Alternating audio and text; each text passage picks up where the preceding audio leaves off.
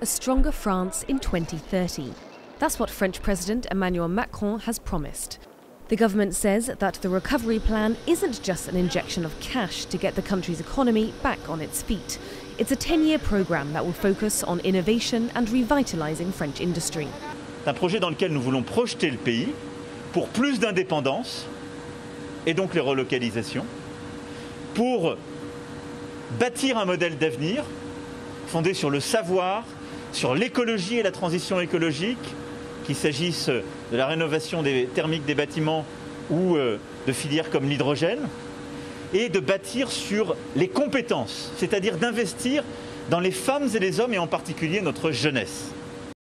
The main themes of the €100 billion package are economic independence, the environment, jobs and social aid.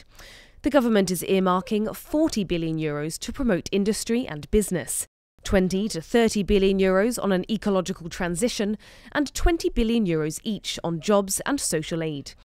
The coronavirus crisis revealed France's dependence on foreign suppliers. Macron wants to turn that around, investing in French industry, particularly the pharmaceutical sector, and encouraging companies to relocate their production back to France. The government has also promised €10 billion worth of corporate tax cuts over the next 2 years. The package will also promote a green transition, with funding going to energy renovation, promoting hydrogen energy and greener transport. Youth employment will also be getting a boost, with €6.5 billion aimed at the 700,000 young people now entering France's job market. The plan has its critics, however. Some lawmakers think that it neglects consumer spending, while others say that it's come far too late, as it will only be voted on in Parliament at the end of the year.